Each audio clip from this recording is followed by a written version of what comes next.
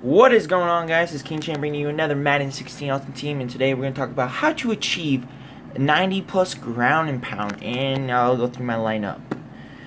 Quarterback Colt McCoy, running backs probably James Starks, and then the three that you should think about getting is Morgan Moses. He's plus 15, he's plus 15, and then you get him from solo, he gives you plus 13, and you get this fullback gives you plus 8 from solo, so you really just need a lot of silvers and a lot of golds. Otherwise, that's about it how to get it, and we're going to go in. We just finished it, so I'm going to open the pack and see what our coach is. And as you see, if you want more tips on how to achieve, see I've done long pass, ground, pound.